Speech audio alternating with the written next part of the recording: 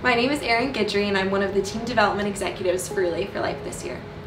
March 14th of 2016 was the day that colon cancer ripped my stepdad from my family.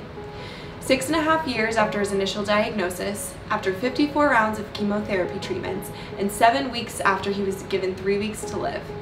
He was diagnosed just weeks before his 41st birthday and just a month after his daughter was brought into the world. He was a Virginia Tech graduate with a big heart, vast intelligence, an adventurous spirit, and wit. Even during his final weeks, as he starved to death from an inoperable bowel blockage, he kept his humor and his strength. Each weekend, as I went home to visit him, I watched his condition deteriorate. He aged about 50 years during those 7 weeks and lost over 100 pounds.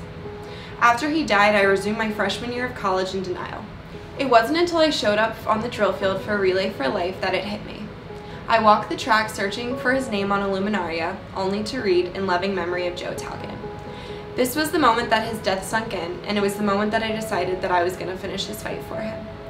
I relay for March 14th, for my stepdad, for my family, for all of those affected by colon cancer, and for the 51,020 Americans who will lose their battle to colon cancer this year alone.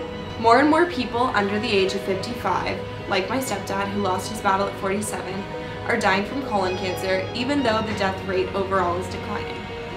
I challenge you, Virginia Tech, to help us change this statistic by raising $51 today. With your help, we can kick colon cancer in the butt.